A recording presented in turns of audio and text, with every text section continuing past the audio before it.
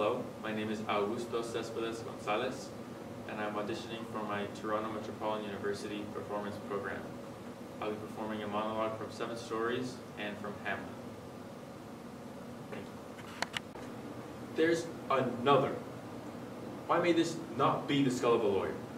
Where be his quiddities now? His quilities, his cases, his tenets, and his tricks?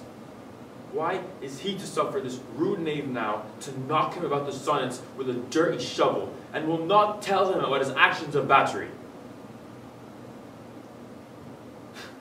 This fellow might be in time a great buyer of land, with his statues, his recognizances, his fines, his double vouchers, and his recoveries. Is this the fine of his fines, and the recovery of his recoveries, to have his fine pate full of fine dirt? Will his vouchers vouch him no more of his purchases, and double ones too, than the length and breadth of a pair of indentures?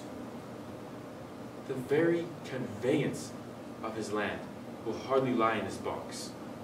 Must then Theodore himself have no more, huh?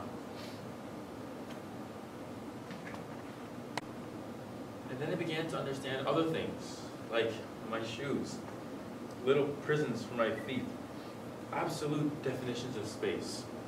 I could run a million miles any direction and still never escape them. Or my hat, how it formed a firm idea around my head as if to say, that's about the size of it. My mind could expand into infinite space and still never change the shape of my head. In the mirror, I saw a condemned man serving a life sentence in his own body. Even the car I drove to work. My car, this thing, this instrument of liberation, it wasn't freedom. It was merely the idea of freedom bound in metal, a kind of hope with a speed limit attached to it. Now, I was traveling an unknown route on a familiar road that led the direction where I was going. But not by coincidence. The asphalt wasn't laying itself a path in front of me. I was merely following a prearranged course until something happened. Something that had never happened before. When I finally arrived in town at my usual space, it was taken. I was late for work, you see, and someone had taken my space. There was another car in my space. So I sat in my car for a moment, not knowing where to go, staring straight ahead. I put my car in gear, and I drove into it. I drove right into this other car. There didn't seem to be any other choice. No place else to go, you see. So my car in reverse, backed up, and I rammed into this car again, and again, and again, and again, until this other car, this intruder of my space, was smashed up against the side of the building like an accordion.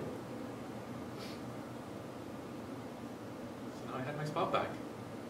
So I parked, I got out of the car, and I turned to face my office, and that's when I realized it wasn't my space at all.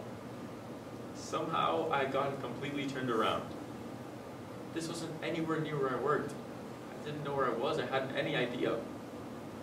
I've always depended on this route to bring me here, as I believe that one thing always led to another.